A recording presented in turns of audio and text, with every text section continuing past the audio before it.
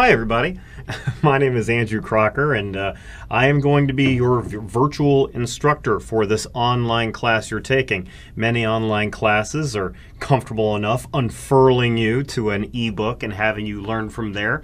We get a little bit more proactive here in political science with Andrew Crocker. For me, you may call me Andrew, you may call me Crocker. Most students feel most comfortable calling me Mr. Crocker. If that works for you, so be it. But what I'll be doing with you over the course of this semester is giving you these lectures, which are required. You don't need these lectures for the chapter quizzes, but you will need them for the exams. The chapter quizzes largely go from the ebook, but the exams will come almost entirely from these lectures with some ebook sprinkled in. Now, you don't need to worry about that too much. Anytime an exam comes up, I'll give you all the preparation materials you need to succeed, I hope. And of course, the nice thing about these lectures is that anytime you need me to slow down, you can set it that way. Anytime you need me to speed me up, you can. You can pause me. The only thing you really can't do is ask me questions, but you can do that by emailing me. So anytime you have the urge to do so, please do so, and I'll try to get back to you in a day or so. So once again, these are required, but guys, I really want to advise you to take notes. You don't have to take notes for these lectures, but I just think they're incredibly important to do so. I want you to be as prepared as possible. Watch them when I assign them. Try not to save them for like exam week, because then you're cramming and the information doesn't stick around as easily. So with that in mind, please budget time for these. Now, this particular lecture is going to be about two different subjects. It's going to be about the foundation of democracy, really, here in America, what it looks like, what democracy even is and what it isn't. And then in addition to that, we'll also take a little time to talk about ideology. Now, we'll get to ideology when we get there, but that is normally a separate lecture for my in-person classes. So for these online classes, this lecture is going to be the longest you'll have all semester. So please don't freak out by the length of this particular lecture. I'll do the best I can to keep things humming along. But these lectures will be instrumental for you to succeed in this class, so please do take them seriously. Please do take them very seriously. So with that in mind, let me go ahead and start us off. I am speaking to you here from The Void at OTC. I like to call it The Void. It's actually the Instructional Media Studio, or the IMS, but I will be calling it The Void, and I'll be speaking to you this way the entire semester. So hopefully you find this usable. I will say that I'm recording this in the summer of 2024, so awesome if you're a student over the next couple semesters, but that does mean that students of mine in 2025 or even 2026 might find some of this information outdated. If that's the case, I will update you immediately above or below the video saying, hey, this information's outdated. This is actually what's happened since then. That's not going to happen in this particular chapter, but it might happen in the future, so stay tuned. Guys, allow me to start off our lecture on this subject, the very first lecture we've had all semester, by hitting you with the ultimate truth of all government. The ultimate truth of all government. The sentence, for those of you taking notes, which I hope is all of you, the first sentence you're about to write down in your notes is going to be the ultimate truth of all government. It's true no matter when in human history you've existed, what government you live under, where in the world you live. What I'm about to show you is true for all government. Guys, all government, it doesn't matter. There are no exceptions. All government reduces individual freedom and liberty. All government reduces individual freedom and liberty. Okay? There are no exceptions. For instance, we live in America, and America is free. But is America absolutely free? What do you think? I'll give you a second. Yes or no? What do you think? 50-50 chance. Go. The answer is, of course it's not. It is not free. Heck no. If it was absolutely free. It's not absolutely free. If America was absolutely free, you could do whatever you want. If I want to beat up a student in my spare time, I can do that. If I want to steal that hat you're wearing, I can do that. So long as I get away in the opposite direction fast enough, I now look stylish, and who can argue with the price? In addition to that, if I am really stressed out at work I don't want to take my stress home with me. I don't want to take my stress home with me. I tell you what will really help me calm me down.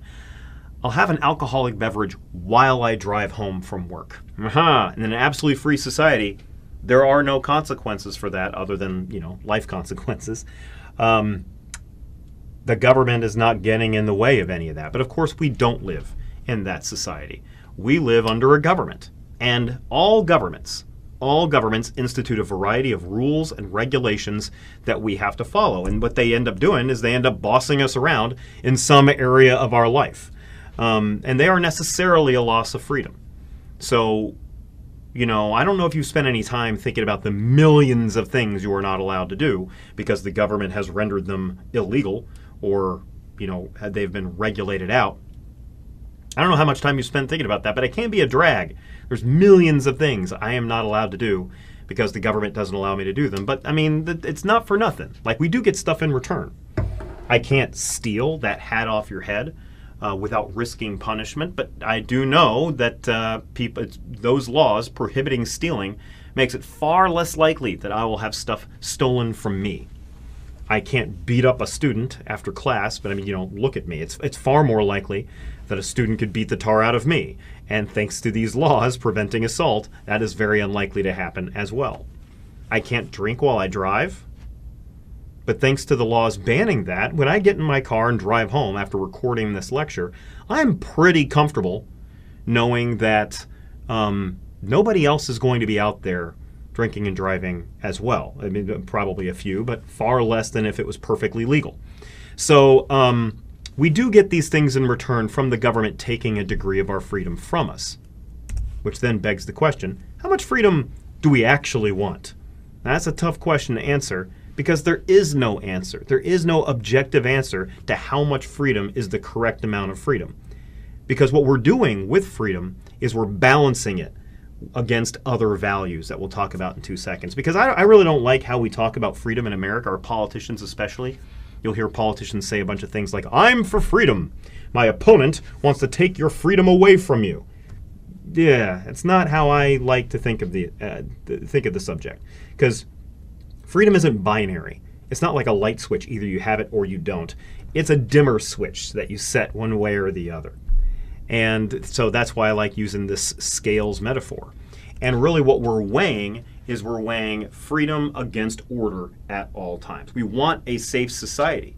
But in order to have a safe society, we need to take away a degree of freedom, right? We want things to be protected. Therefore, we'll ban your freedom to steal. We want to be safe on the road, so we'll ban certain substances from being in your bloodstream when you drive, right? So those are sensible. I think probably most of us are okay with that. But what if there is a study that comes out that says that if we allow the government to monitor everything you do online, we'll be able to stop a few mass shooters more per year?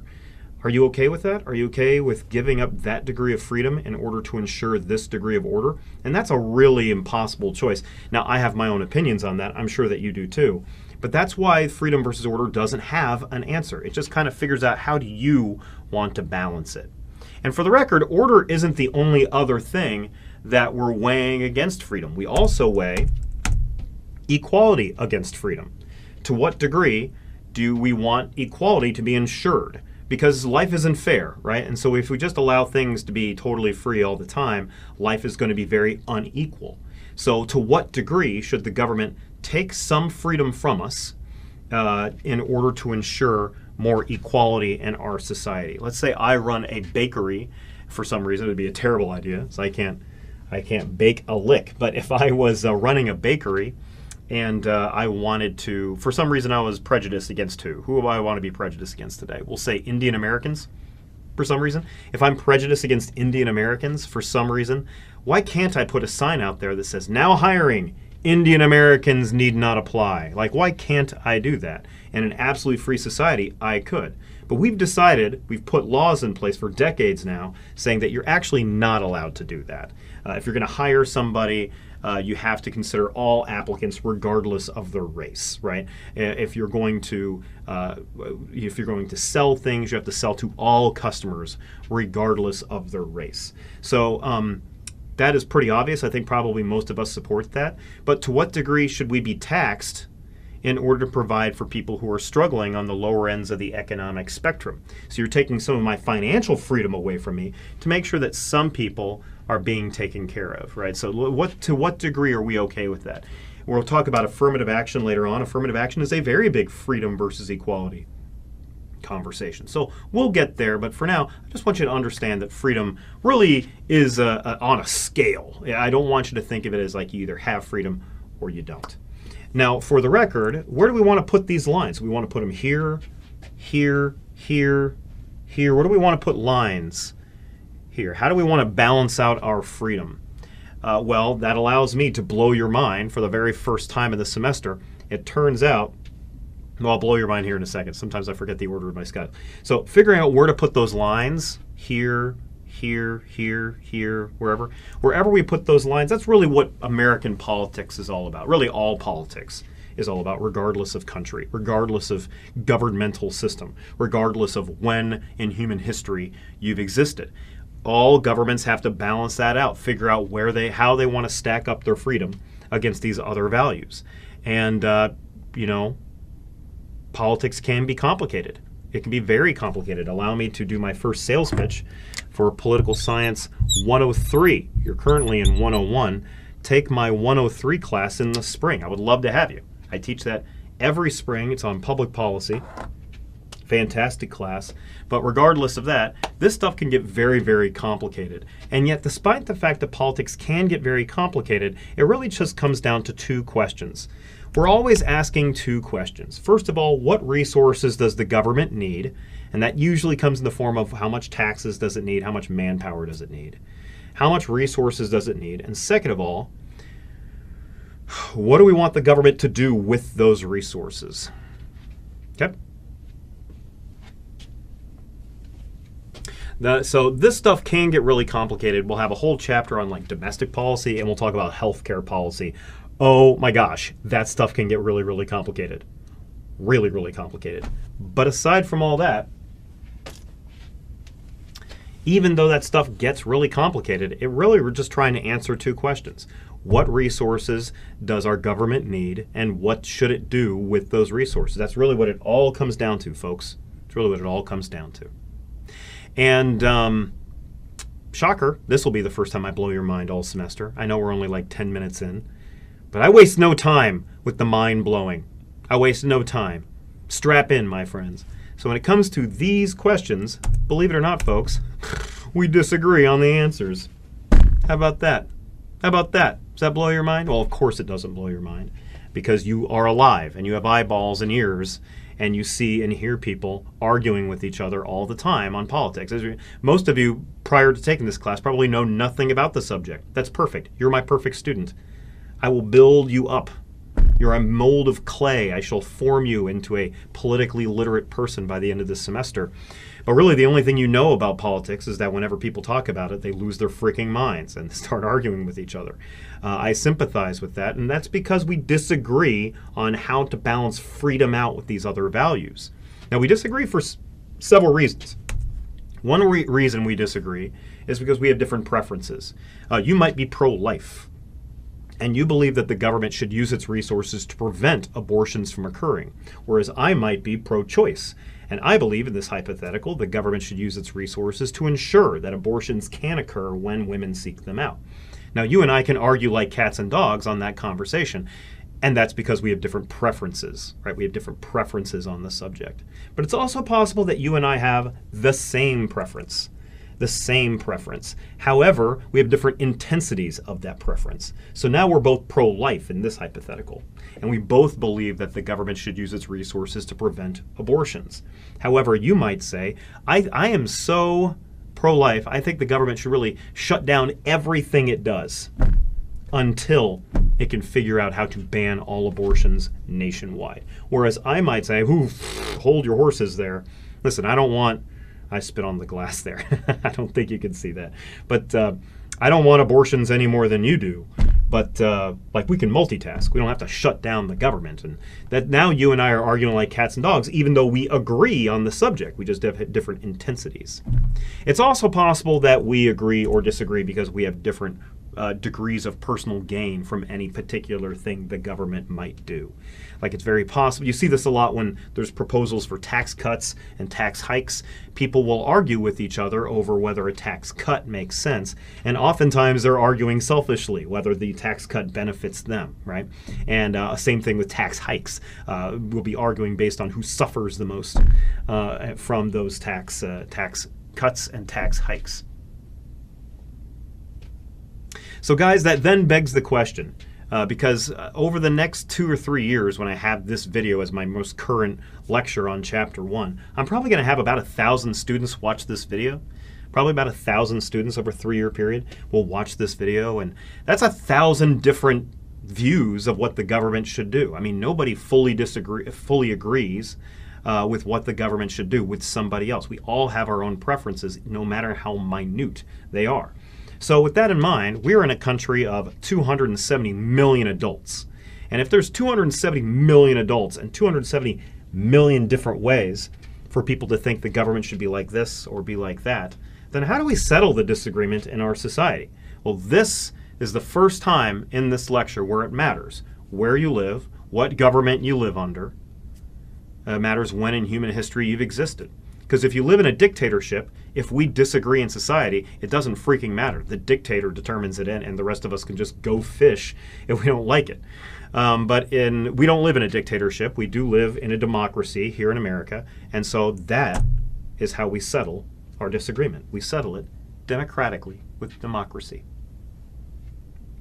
Now, about democracy, it can come in a couple of different flavors. The most basic flavor of democracy that there is basically just a show of hands, which I've illustrated here. A show of hands, what we call direct democracy. Now, I do put participatory democracy in here because sometimes your ebooks will call it participatory democracy. Do not call it that. Nobody calls it participatory democracy. Matter of fact, let me mark it out right now. Nobody calls it that. Heck no. Everybody calls it direct democracy. Anyway, so that's when decisions are made by us directly. Hey, do you think we should have a higher minimum wage? Yes, no, and whoever gets the most hands up in the air, they get their way. Now there is, well, I'm kind of answering a question I'm going to ask you here in a second anyways, but there really is no direct democracy on the national government scale. You'll notice you and I never vote on national issues. We never vote on national, we vote on national politicians. I'll talk about that in a minute. But we never vote on national issues. And that's because there really is no direct democracy for the federal national government. But there's a little direct democracy for state here in Missouri and local government. And that largely comes in the form of initiatives. And initiatives are a type of direct democracy. Voters can propose something to get onto a ballot via petition. They get a petition going. We'll talk about this more in a different lecture. But they get a petition going, and if it's successful, it ends up on the ballot so that you and I can vote. And then we say, yes, we want this, or no, we don't, and whoever gets the most hands in the air wins. That's why we have a higher minimum wage in Missouri. It's from an initiative. That's why Missouri is a relatively pro-union state. Initiative. That's why Missouri has recreational marijuana now. It certainly wasn't passed by law. It was what we, the people, wanted, and so we voted for it. So there's a little bit of that on the state scale. That's an initiative.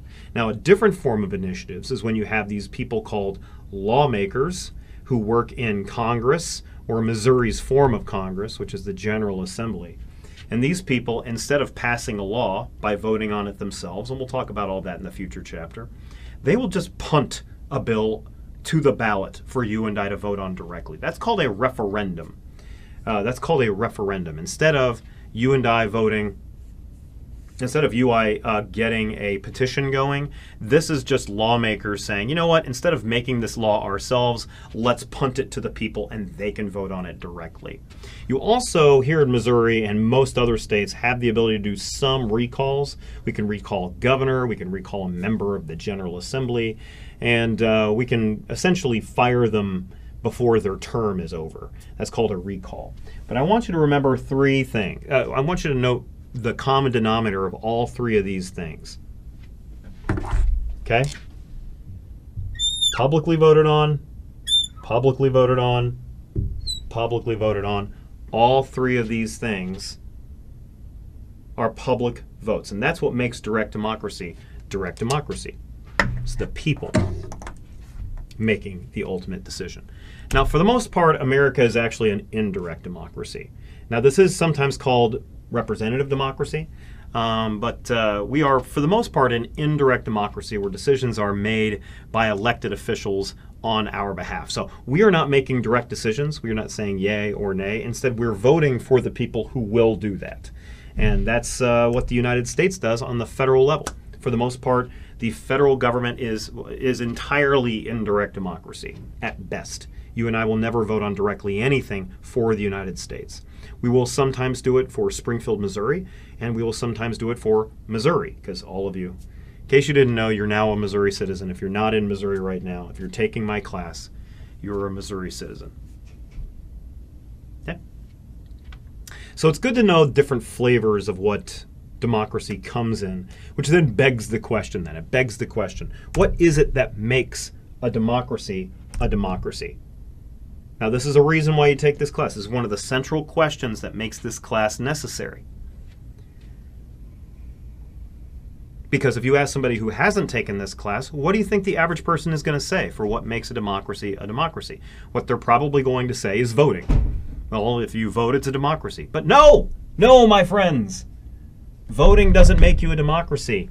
In most dictatorships, there are elections. And shocker of shocker, the dictator usually wins with like 99% of the vote. How does the dictator do it? Well, because it's not a democracy. This person is threatening people. This person is murdering his opponents. This person is blocking his opponents. So yeah, they vote in Russia, but Russia is not a democracy. Now are they? So what is it that makes a democracy a democracy? Let's cover that right now.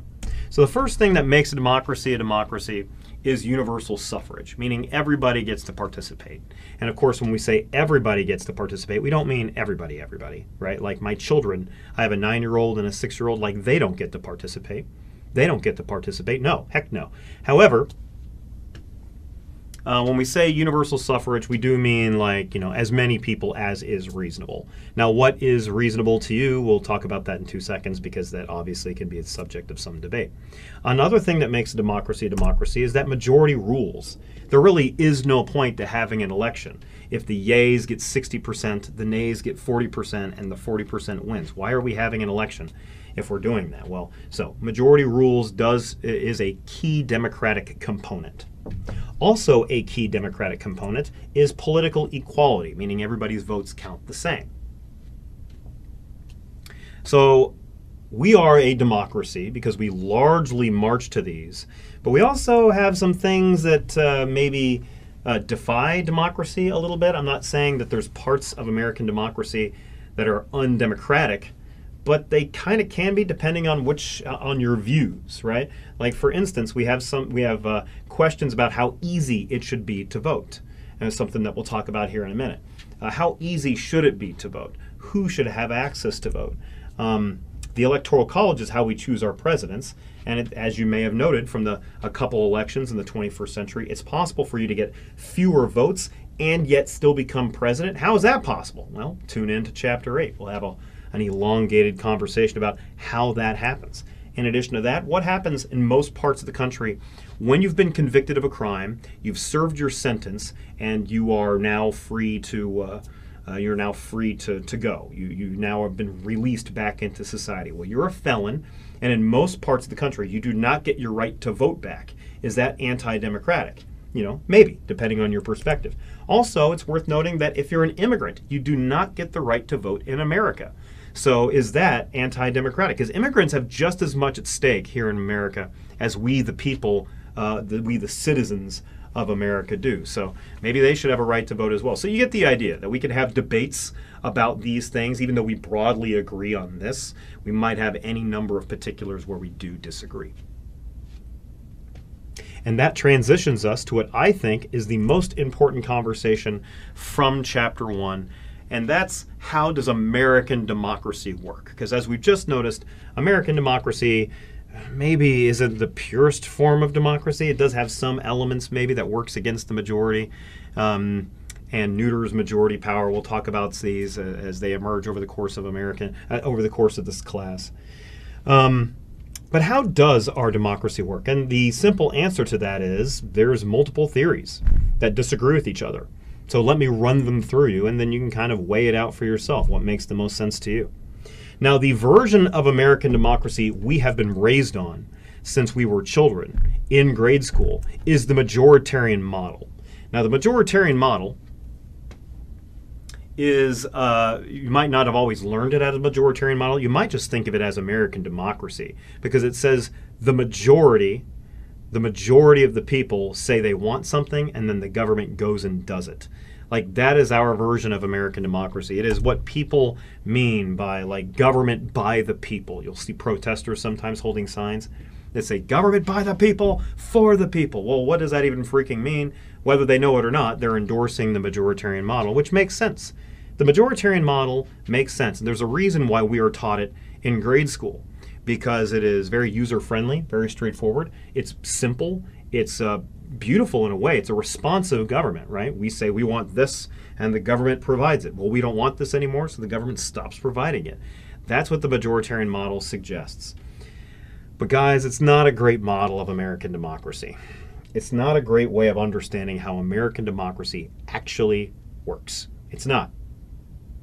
And that's because it makes bad assumptions about who we are as a people. It makes bad assumptions. It makes assumptions about who we are as a people that are, I would argue, flat wrong. Now, the first argument it makes is that we are proactive participants in our democracy, that we, the people, are chomping at the bit to vote and make our voice heard. Oh, you listen to me, government. As soon as you give me an election, we are going to show up in droves to vote. But are we proactive participants in our democracy? I mean, we are once every 4 years whenever there's a presidential election, which this is currently 2024. We have one coming up. In 2024, in November, we'll have a presidential election that is likely going to get somewhere between 65 to 75% of America voting. That's pretty darn good. That's really the only time we give a crap enough to show up to vote. There are midterm elections in the middle of a president's term where we'll be lucky if there's 50% turnout. Did you know every year here in Springfield, Missouri, there are local elections in April? Every year, folks. Every year. Did you know that? Did you know that? What do you think the turnout is for those April elections? Did you guess 15%, give or take? So when we vote for in those April elections for city council, for school boards, sometimes on changes to the Springfield City Charter, those elections, 85% of our community is sitting them out. 85%. So are we proactive participants in our community, in our democracy? I think that is a dicey proposition at best. Now, in addition to that, it also assumes that we're well informed about the issues in our country. And I would argue that we're not. Most polling seems to confirm that Americans are pretty ignorant about American policy. And that's not because necessarily we're idiots, but it's because we're busy. Like, we have stuff going on in our lives. Like, I might say, most Americans are really like lay people on everything under the sun, except for like 5 or 6 things. You, the person watching this video right now, you are an expert on 5 or 6 things under the sun. I bet you if I pointed at you and I wanted to know something about those subjects, you would be able to teach this class a version of whatever it is those 5 or 6 things are, because you know them so well. Okay, and that could be nuclear propulsion, or that can be like The Office trivia. But you're an expert on several things, and I like to think I know American democracy pretty well. I'd like to think I do. That's kind of why I have this job. But I don't know how my car works.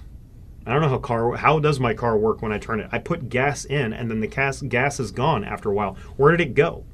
Like, I don't know I'm really asking because I don't know the answer to these questions. So most of us are just kind of lay people when it comes to politics. We don't have a great understanding of it. And so majoritarian model assumes we're experts on, like, Ukraine, the war in Ukraine right now. But most Americans don't really know much about it. In addition to that, the majoritarian model also assumes that we have free and easy access to vote. And Do we? Well, the answer to that is sometimes. Sometimes we have free and easy access to vote, but not all the time. Now, if you live in the Ozarks, voting is relatively easy in the Ozarks because we don't have a ton of people living here. And when it's time to vote, you can show up and vote, pretty easily. When I voted this past April, I walked in and walked out in about 4 or 5 minutes. But that's because I live in a largely rural area.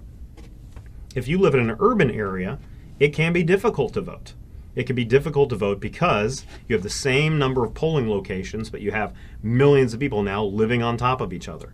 So it can be difficult to vote. Sometimes you'll hear horror stories every presidential election of people waiting 3, 4, 5 hours just to cast their one vote.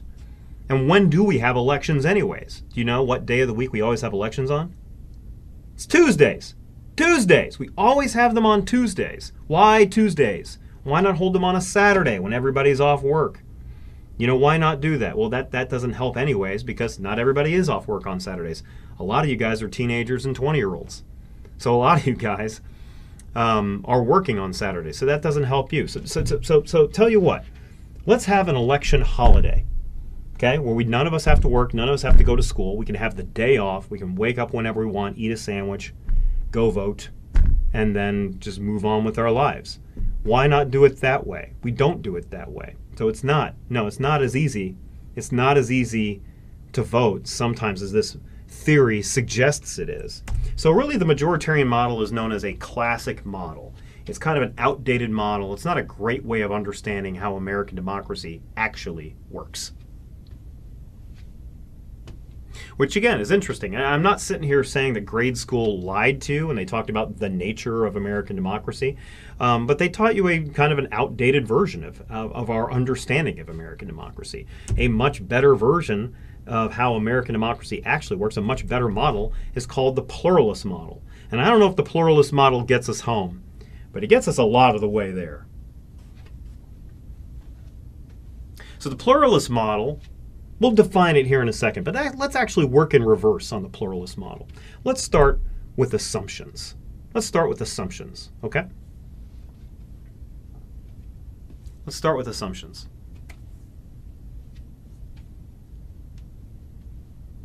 So the first assumption the pluralist model makes is it rejects, really the first two, is that it just kind of rejects everything we just assumed from the majoritarian model. It rejects the idea that we are proactive participants in our democracy. It rejects the notion that we have free and easy access to polling, to voting at all times. It rejects the idea that we're an informed population. No, not really, not necessarily, no. So from there, the pluralist model makes an alternative assumption that really isn't political in nature. It's actually a psychology assumption that it makes. And it assumes that people tend to group up.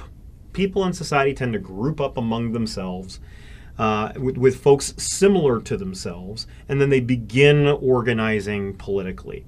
Now this isn't political science at all, it's psychology. And social psychology tells us that we naturally gravitate. We naturally gravitate towards people who are like ourselves. We naturally gravitate towards people who are like ourselves. As a result,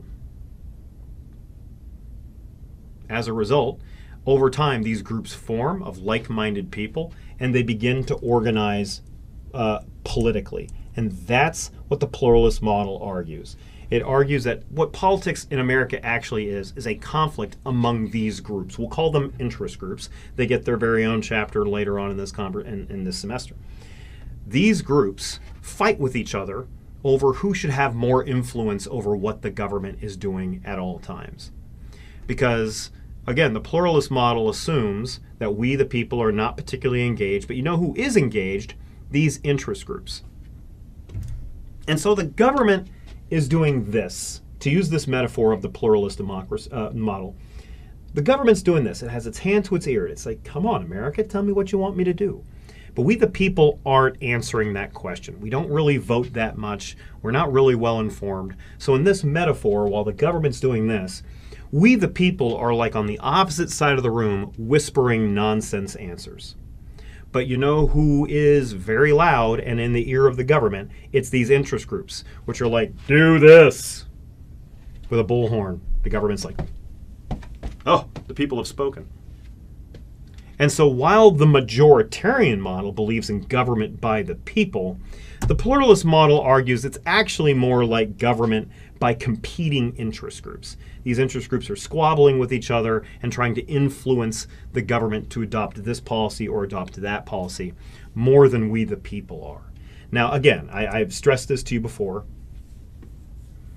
This is a more contemporary model. I don't know if pluralist model is the perfect way of describing American democracy, but it gets us a lot closer to home than the outdated majoritarian model does.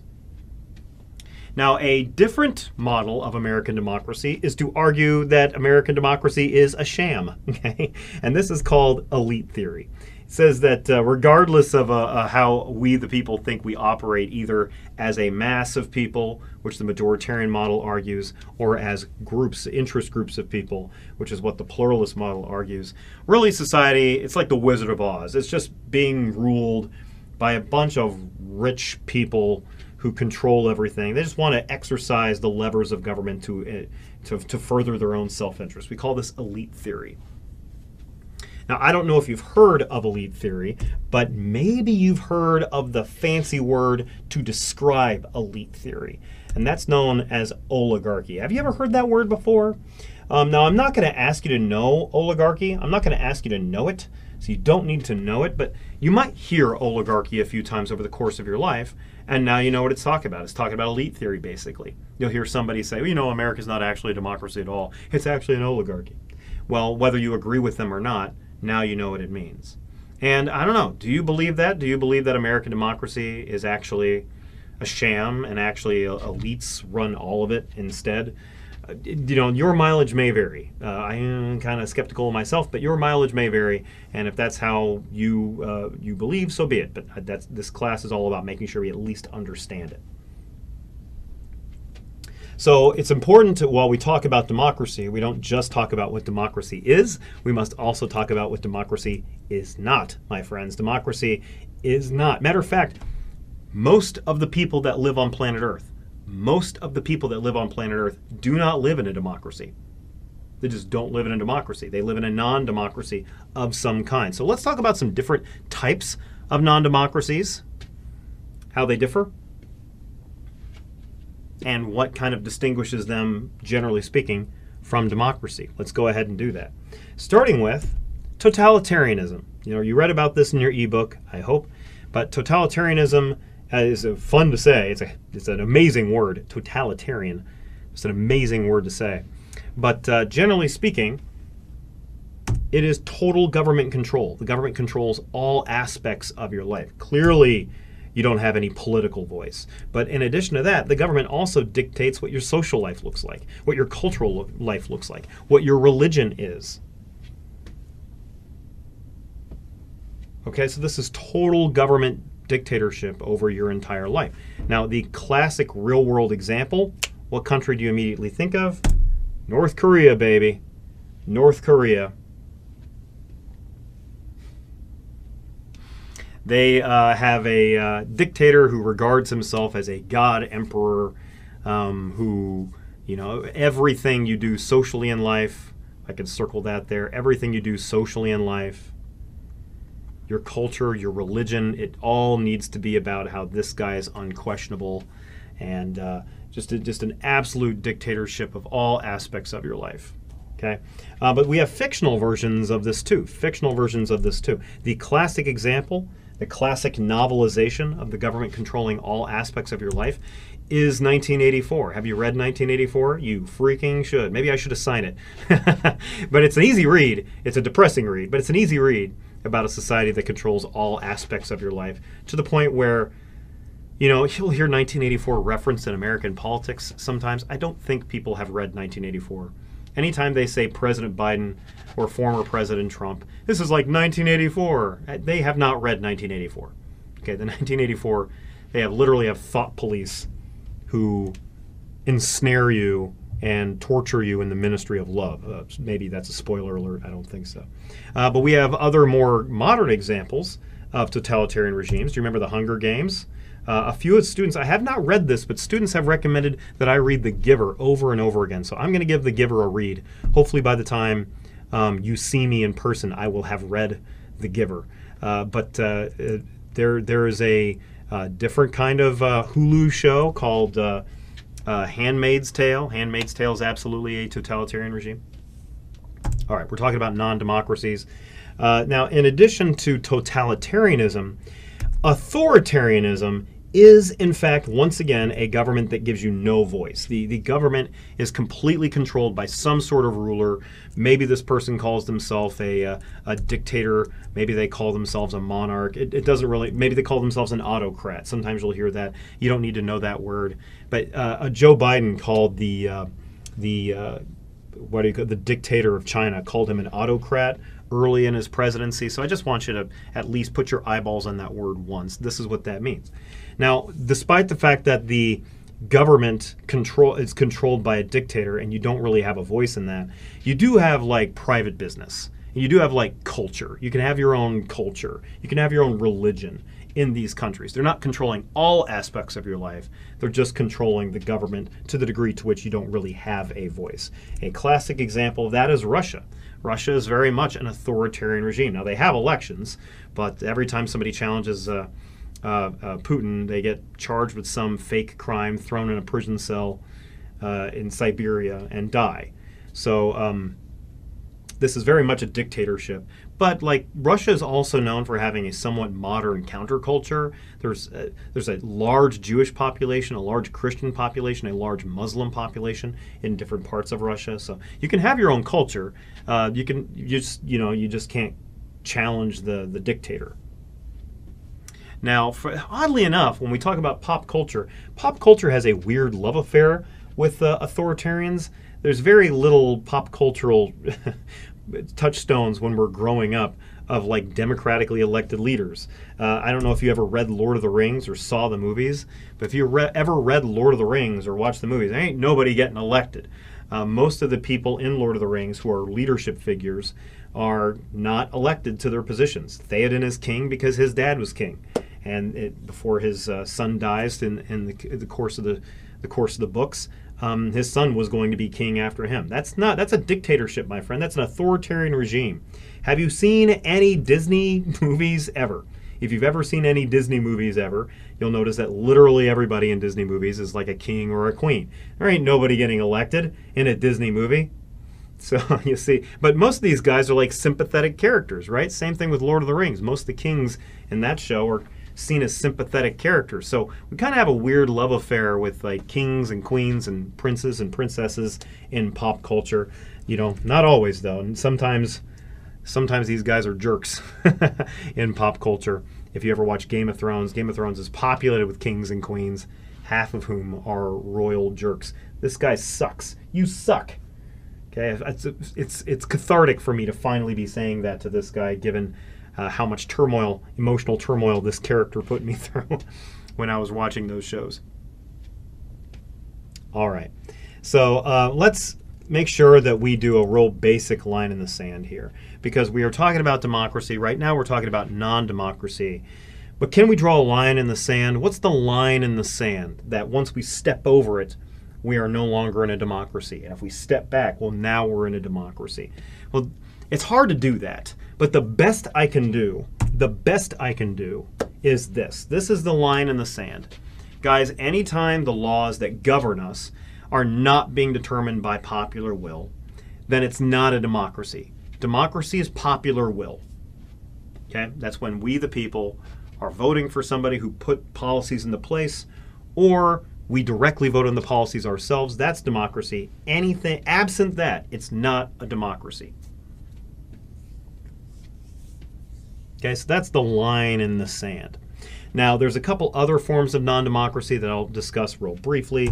One form of non-democracy is known as a theocracy. That's when a religion governs your country. It can look like the Vatican, right? The Vatican is basically a city country that is Catholic. It is a Catholic theocracy. The Pope is all three branches of government. Now, it can be democratic. We've seen this in the Middle East, where like Muslim countries will have Muslim majority countries will vote to effectively make their country a theocracy. So that can be democratic. But while determining whether we're a theocracy or not can be a democratic decision, if we're just letting the Bible or the Quran or the whatever any other holy books are call the shots for us, well, then that is not popular will necessarily. Now, I talked about this before about oligarchies.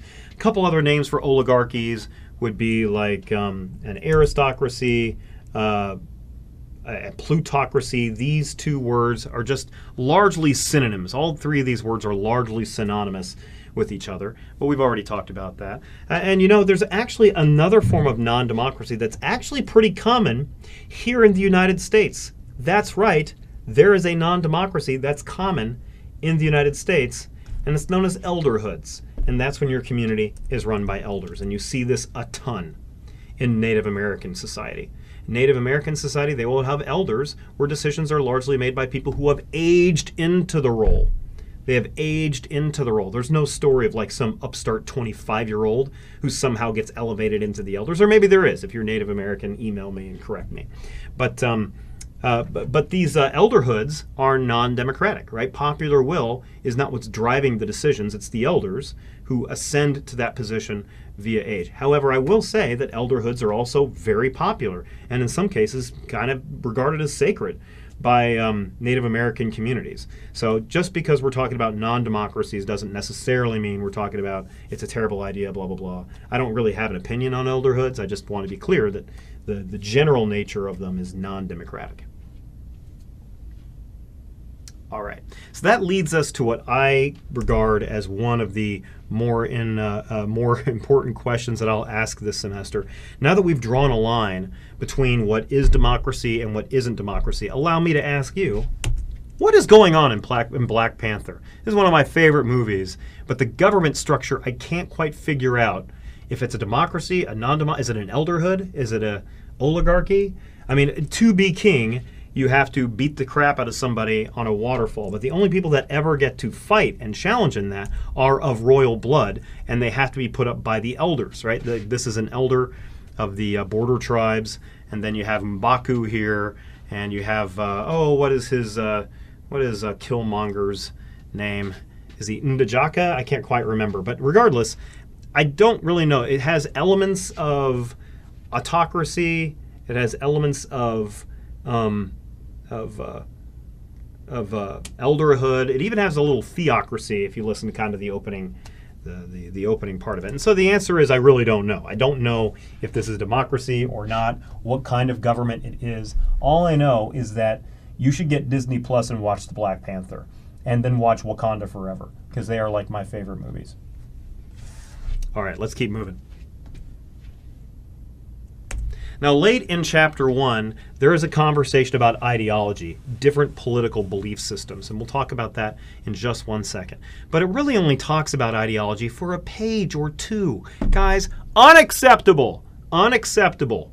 That is unacceptable. We need to have a longer conversation about ideology, so allow me to take the next 15, 20 minutes or however long to talk about ideology. You need to know this stuff. And so largely a bunch of the conversation I'm about to have with you is not in the ebook here. I just want to make sure that so long as ideology runs our political conversation, we should have a pretty good idea of what exactly we're talking about. All right, so this is the light that tells me I'm still recording effectively, so I need to make sure so I don't have to, so I'm not just wasting my time in the summer in a black room, achieving a paleness rarely seen. All right, so we're talking about ideology. Let's start with the basics. What is political ideology? Well, your ebook offers its own term. Your ebook suggests its own definition. Your ebook says it's a comprehensive set of beliefs about the nature of politics and the role of government. There's nothing wrong with that definition. That is a fine definition. I don't have any beef with that definition. Except it's a little complicated. Can we simplify it? This PLS 101. Can we please simplify this, please? Let's go ahead and do that. The way I would say your political ideology is your political philosophy. That's pretty much it, whether it's well-formed or not. That's what it is your political philosophy. Let me ask you a question right now. Please don't answer out loud because I don't want to know how weird you are. But what would you like to see the government accomplish? What do you think the government should do? Now, whatever your answer is to that question, however well-formed or underformed it is your political ideology. It's your political ideology. And that's really all we're talking about here. But the conversation can get pretty complicated from there. From there, I want to ask you, whatever your answer to my question is, mind if I ask you a follow-up question? How slavish are you to that belief system that you just stated to me? Okay? I think the government should stay out of people's lives and let them largely fend for themselves. I think the government should be proactive and help people on an individual basis, or some version of stuff like that, right? So how slavish are you to that opinion that you just voiced to me, your computer or phone screen? Well, if you believe that your belief system is right at all times to every question, then you're what we might call an ideological person. An ideological person. Now, there's nothing wrong with being ideological any more than there's anything wrong with being short or tall. Nothing wrong with being ideological. Matter of fact, most of our movies are about you. People who had their beliefs and stuck to them no matter all the challenges in society trying to shoot them down. But and they succeed and they change society as a result. Like, all of our movies are about you. So being ideological is a bit romantic. It can be powerful, right? Now, in addition to that, maybe you are of the belief that your belief system is correct, but that you can see wiggle room, right? Like, you can see different solutions from different perspectives that might be more effective at different times. That's called being more pragmatic. And you're not a lot of fun if you're pragmatic. Not a lot of movies are made about pragmatic people, but a lot of laws are made by pragmatic people. So these people are kind of like the shining lights that the rest of us look to and admire, and these people are often the people actually kind of making the compromises to get stuff done. So they both have their strengths, right? There's nothing wrong with being one or the other. But we see some political candidates, we see some political candidates who are more ideological and more uncompromising, and some people who are like, hey, listen, I can cut a deal like nobody's business. And that's just different sales points, right? What appeals to you most? Now, when we talk about ideology, we're in America, and in America, the conversation is largely between conservative and liberal. And we're going to talk about both these terms. But it's important, before we talk about conservative versus liberal, that we have an understanding of the arena that these two beliefs are fighting in. And that arena is capitalism. What is capitalism? We have a pretty decent idea of what capitalism is. You live in a capitalist society, but let's make sure we have a more precise understanding of exactly what and why capitalism is. So let's start off with a definition. Capitalism is an economic system. Okay, it's an economic system we have to understand before we get into liberal versus conservative. Capitalism is an economic system characterized, and this is really the most important part right here. Let me mark it.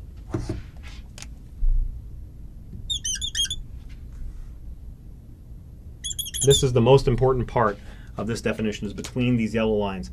Capitalism is when wealth-creating assets are privately owned. Now, it's got other things going for it, free markets, freedom of contract, but this is what capitalism is: private ownership of wealth-creating assets. Now, if this is your first time to this economic term, wealth, that sound is going to get old this semester, isn't it? Let's try not to do that too much. But anyways, wealth-creating assets is just a fancy-pants way of saying businesses. There are other things that are wealth-creating assets, like stock options, but for the most part, we're talking about businesses. Businesses create wealth. That's why they hire us and pay us. They are generating wealth by selling goods and services. And in a capitalist society, wealth-creating assets are privately owned. Privately owned. Now, when things are privately owned, who doesn't own them? The answer to that is the government, right? Because if where do I stand? Can I stand over here? No, I'm going to stand over here. This is all good. I'm learning for the remainder of my semester with you. Anyways, when the government owns things, it's known as publicly owned. That's why there's public parks, right? A park that is owned by we the people through the government. That's a public park. But no, businesses are privately owned in a capitalist society. And the reason they are privately owned, what they end up doing is they end up competing with each other. That is the whole point of capitalism, is to have these private businesses that are owned not by the public, but by you and I, or sometimes richer versions of you and I.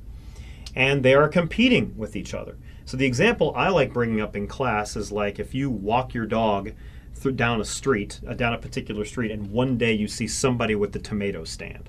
And they're selling tomatoes, yelling at you as you walk by. Buy these tomatoes, they're great, they're delicious, you can slice them, you can dice them, they go great with salad, whatever.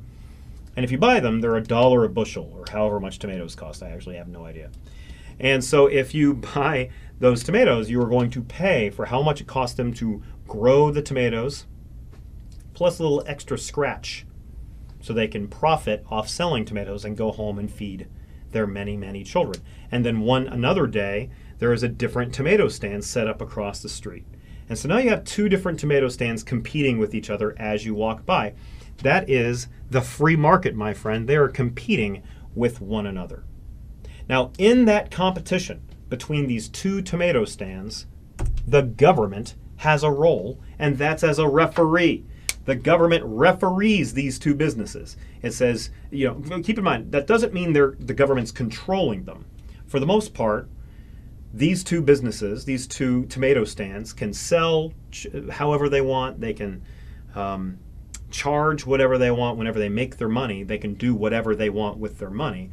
But there are some rules they can't cross, right? I can't have a bunch of underage children working my fields without paying them, or at all. And if I have people of the correct age, I have to pay them. In addition to that, I can't shove cocaine into my tomatoes, right? Like that. Maybe that's good for business, for repeat customers, but that's certainly not going to be very good for public health, right? So the government can ban that stuff. Keep in mind, it's not controlling what I'm doing. It's just drawing a line saying you're not allowed to do these things. Okay. Now, that's fine. That's what capitalism is. But that doesn't answer the question, why? Why are we doing this? What is the point? And the answer to that question is known as the invisible hand of the market. Now, this was a concept invented a long time ago by a guy named Adam Smith. I don't care if you know that. But the whole point of the invisible hand of the market is that the competition between these tomato stands, they're going to make products better over time as they try to run each other out of business. I'm going to have to make better and better tomatoes. That's really not the best example, is it? Because tomatoes can only get so good. But if you and I are selling technology, if you and I are selling phones, over and over again, each phone company is going to have to one-up their game and try to outdo the other to try to run them out of business and swallow up all that phone money for themselves. In addition to that, prices have to stay reasonable, right? Because the second I start charging too much for my phone, although I would argue they're all too expensive, but if I start charging too much for my phone, your phone company can undercut me, right? And so the whole point of this, the whole point is that quality of life in our society will get better and better as products get better and better. And hopefully prices stay reasonable. But that's what capitalism is, and that's why we do it. Give you a moment on that.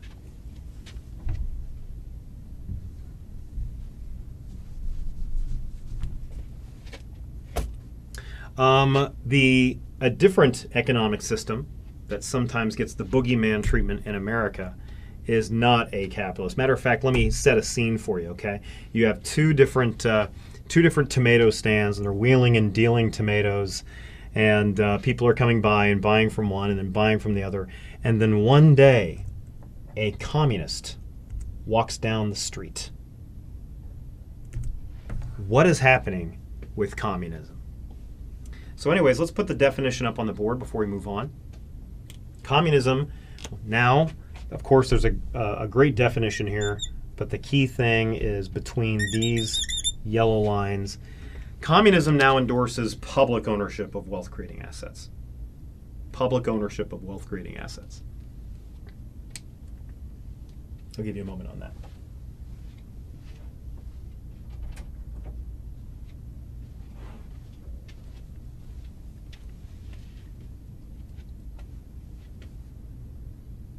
So the point of communism is, well, let's go back to my hypothetical. You have two people, they are wheeling and dealing on a street trying to sell their tomatoes as best as possible. And a communist walks between them and he looks at one tomato stand and he looks at the other and he says, "Why the fighting? Why must we compete? The two of you are clearly tomato geniuses. Have you ever considered cooperating rather than competing with each other? Maybe if you two put your heads together, you guys could create a whole new race of super tomatoes from which society could more broadly benefit from." So that's really what communism is arguing. And again, I'm speaking in very, very basic terminology here, oversimplifying for sure. But of course, these two tomato stands don't want to work together. They want to run the other person out of business and swallow up that sweet tomato money all for themselves. But that's not how communism works. It's not like we're choosing to work together. It's the government mandating us to work together. So it's government mandated cooperation, right? Government mandated cooperation. So now instead of what you'd have in a capitalist society, which is like individual private tomato companies, now you have a government-run tomato industry. And needless to say, the government is now controlling that industry. It's not regulating us anymore. It's straight up controlling it. You must sell tomatoes this way. You must charge this much. When you earn the money, here's mostly how you have to spend that money. So obviously, you might be able to detect right off the bat why communism is unpopular. And communism is unpopular in America to the extent to which it's like a boogeyman sometimes. You'll hear politicians accuse each other of being communists from time to time because it requires an extremely powerful government. Obviously, if you empower the government that much, you are running a risk, right? You're running a risk of the government running roughshod over you. And that's why, not that capitalism deserves a halo or anything. Capitalism is not some innocent entity that's amazing in every conceivable way. But communist countries compared to capitalist countries, it's not even close. Human rights are generally far more respected in capitalist countries. And again, I'm speaking very generally here. Human rights, civil liberties. If you give the government this much power, there is a historical track record of the government kind of running roughshod and oppressing and abusing its citizens. So that's why it's important to remember when we talk about liberal versus conservative, which we will be doing here in just one second. When we talk about liberal versus conservative, the whole conversation, it's pretty complicated, but ultimately it comes down to how should capitalism work? Because keep in mind, here in America, the whole conversation over capitalism, can I maybe do that with my hand? That's not very good. For now. All right, so the whole conversation in America over capitalism, the whole political conversation is over capitalism. And really, liberalism and conservatism are both under the capitalist umbrella.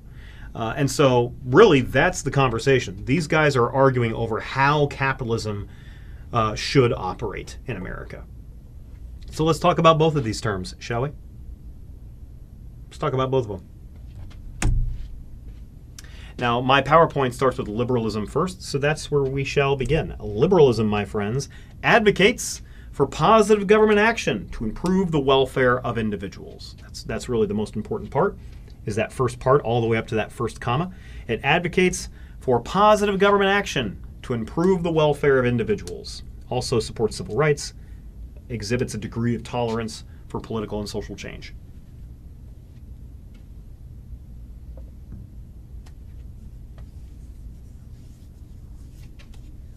How much do you know about liberalism? Do you consider yourself a liberal? Is the one thing you know about liberalism is that you genuinely hate it? Maybe you know a lot about it and you like it or dislike it. However you come down on liberalism, it's fine. But however you come down on it, a third of Americans consider themselves liberal. A third of Americans do. A third.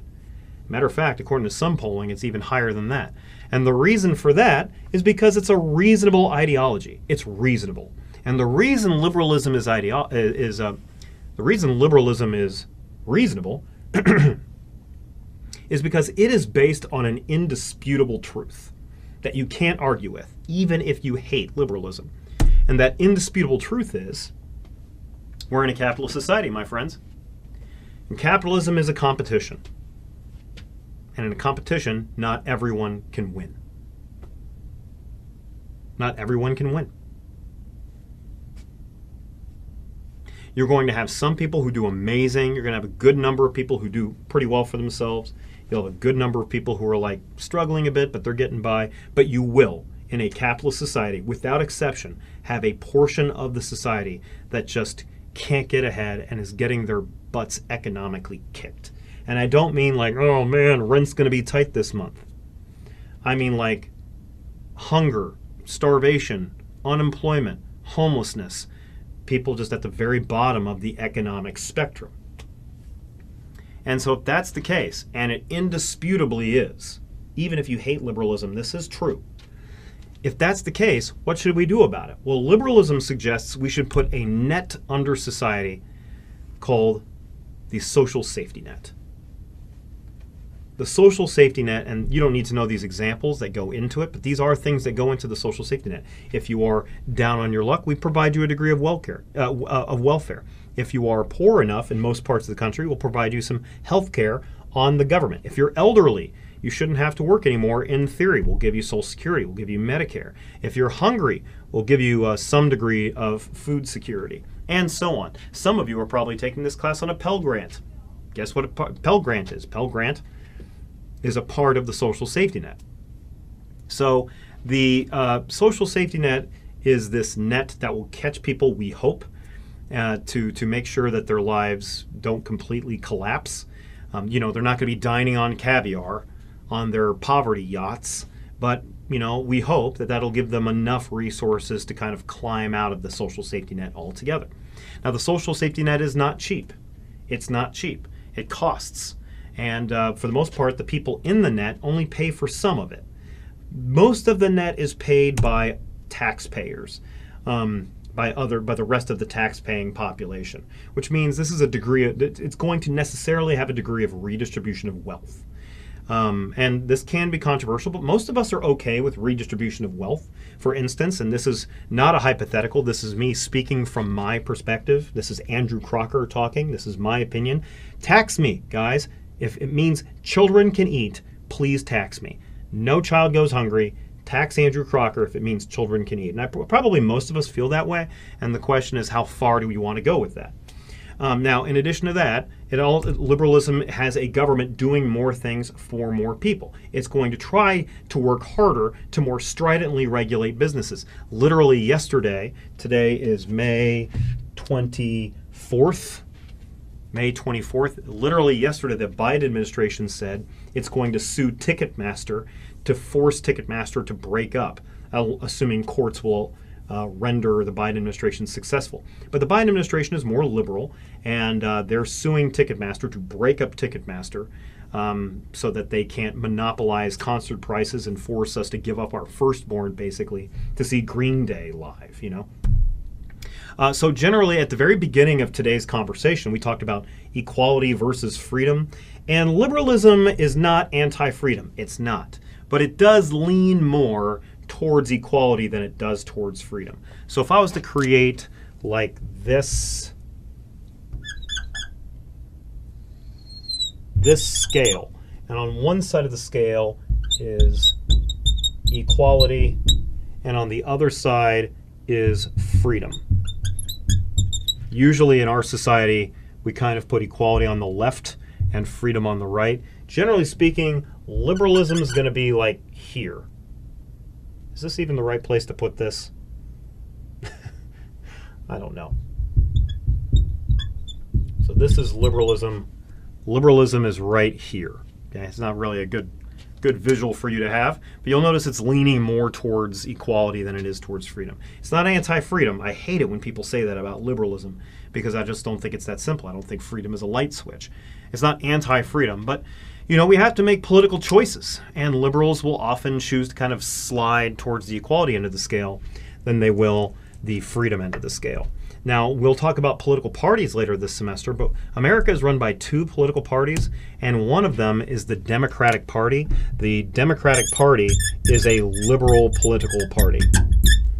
That's what the current Biden administration is Democratic. And we'll talk about political parties later, but we have one very powerful liberal party in America, and it's known as the Democratic Party. Okay? Democratic. We'll talk about that later. Good for you to know those names, though. And for the record, Democratic, we'll talk about the Republican Party here in a minute. Democrat, Republican, those don't mean anything. Those are just team names. Okay, they might as well call themselves the Chiefs and the Bills. But the Democratic Party, that's just their team name for we are the liberal political party.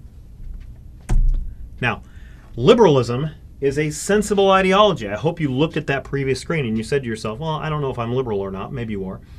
But it's sensible. It's rational. It's reasonable. That's why a third of Americans subscribe to it. But liberalism also carries with itself necessary weaknesses. Obviously, if you're going to have the government doing more things for more people, it's going to cost more money. That's not a lot of fun. That's not a lot of fun. But it is. It's going to cost more money. Taxes may very well go up. In addition to that, you could argue that social safety net, which is supposed to catch people so that they can be caught and then crawl out of it, some people really never try to crawl out of it. Some people treat it like a hammock. We might know a few examples of that in our personal life. Now, I'm not a big fan of believing that people are exploiting the welfare system to live high on the hog. I don't think that's happening. But I do think it's indisputable that some people just have no desire to leave the social safety net. A third argument is really the argument that liberalism maybe has too much faith in the government's ability to solve problems. I mean, is that really always going to be the answer to whatever problems crop up? More government regulation here, more government regulation there. Is that always the way to go? I mean, maybe, maybe not. Let's compare this to conservatism. Already I can tell this is the wrong place to put this. Let me move this for you while you write this definition, while you write that definition down.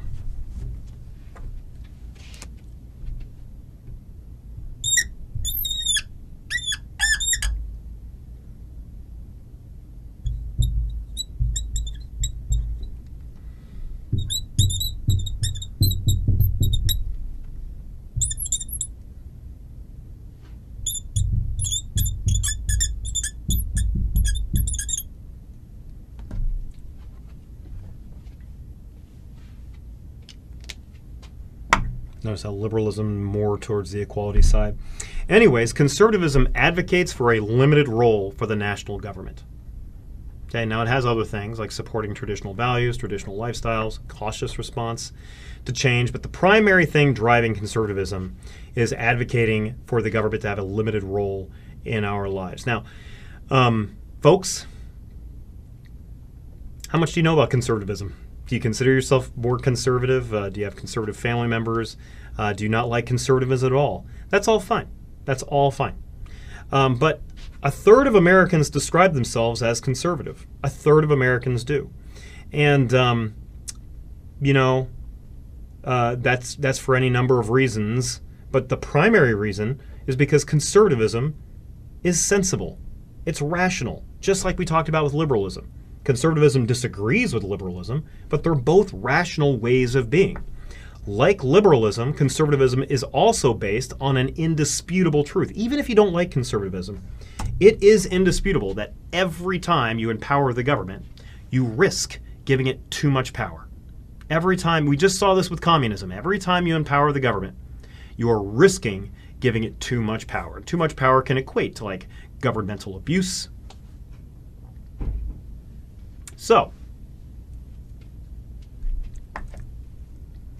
with that in mind, if that's what we're tangling with, is potential government abuse, why even tangle with that bear altogether? Tell you what, let's bench the government by and large, and let's let the private market drive society forward.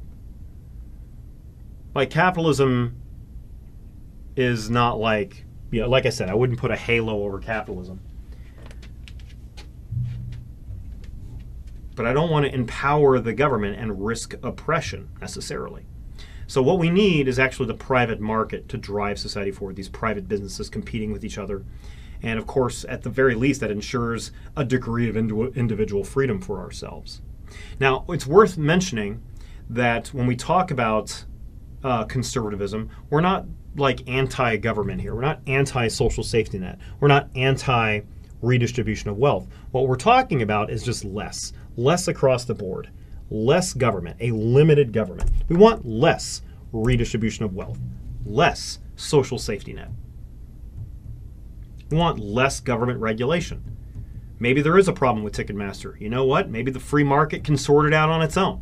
So says maybe some conservatives. So you can see how that cautiousness when it comes to the government would actually give conservatism a preference for freedom instead of equality.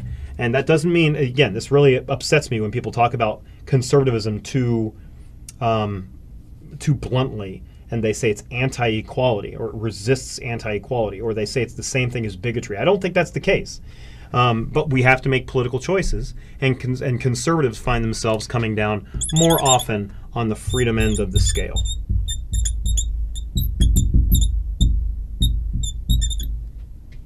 Okay. Give you just a minute on that.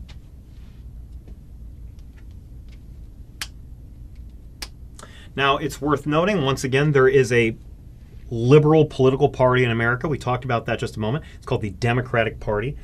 There is a conservative political party in America, and it's known as the Republican Party. That's an R. Republican Party. And again, that name doesn't mean anything. The Republican Party doesn't mean anything. When you see Republican Party, that basically means we are America's biggest political party that supports conservatism. That's what that means.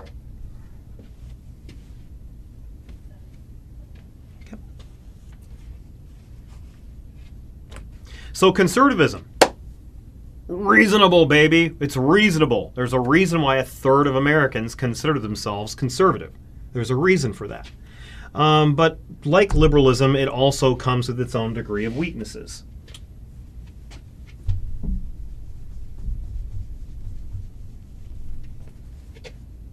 Let's talk about some weaknesses of conservatism, shall we? All right, so weakness number 1. Obviously, if we're having the government doing fewer things for fewer people, it's just, if you're one of the less fortunate people in society, conservatism just doesn't have as much to offer you as liberalism does. Now, conservatives will say that's the point, right? We don't want to give them as much help to motivate them to give themselves more help.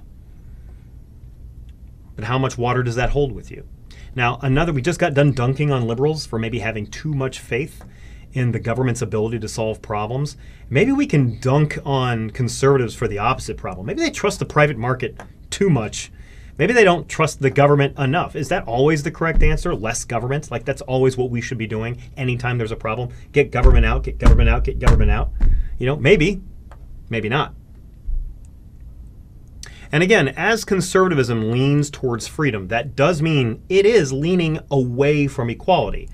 And as a result, conservatism historically has had a bad track record on civil rights. And civil rights are all about promoting equality among races, among genders, among gender ideologies, gender identities, I meant to say.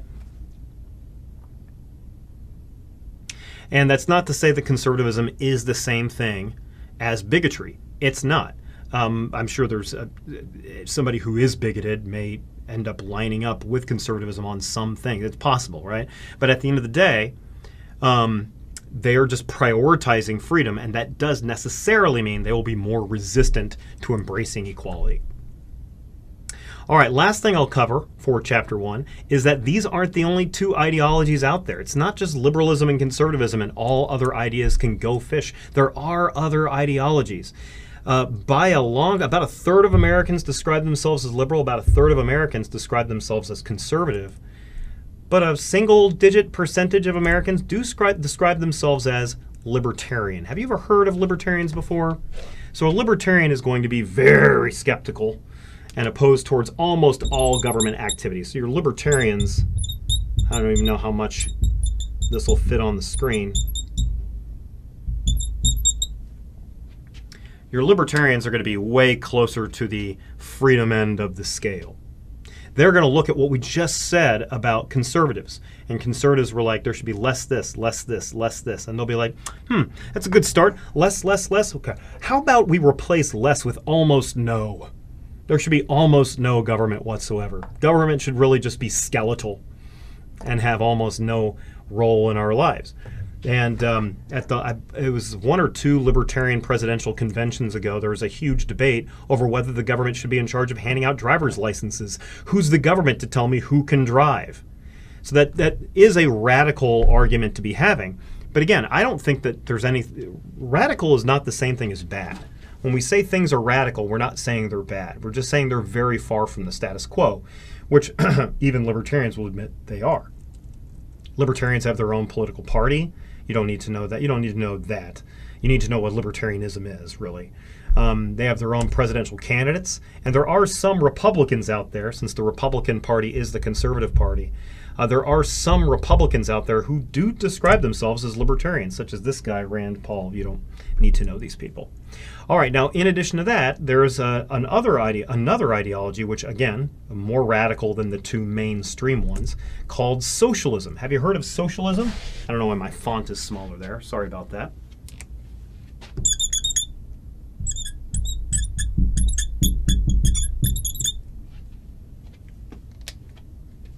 But socialism is strong support for equality, including, if need be, government takeovers of some major industries. So these are people who believe that we need to really supersize what we're doing in liberalism. If there are areas in our lives that are inherently unequal, we need to take aggressive government action to level out the playing field as much as possible. There are certain industries in our society, so say socialists, where things are so inherently, horridly unequal. They talk about healthcare a lot as being unequal. They're so unequal. We shouldn't even have private healthcare insurance companies. We should just have the government take over this entire industry and offer everybody healthcare. Now, if that sounds like, the government running an industry, if that sounds like communism, there is some overlap between communism and socialism. Socialism is really the first time on this list that we've seen an ideology have a leg in capitalism and a leg in communism. So there is a little overlap, like a Venn diagram of sorts, between the two, kind of like this.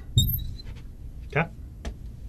Whereas these 3 ideologies are all comfortably under the umbrella of capitalism, socialism is kind of the first time it's like half under the umbrella. And maybe, I don't know if you'd say half and half, capitalism versus communism, but it's got some part of it under the communist umbrella instead. All right, so like I said, that's a long conversation on Chapter 1. I hope you took really good notes. It'll be helpful later on. You can trust me on that.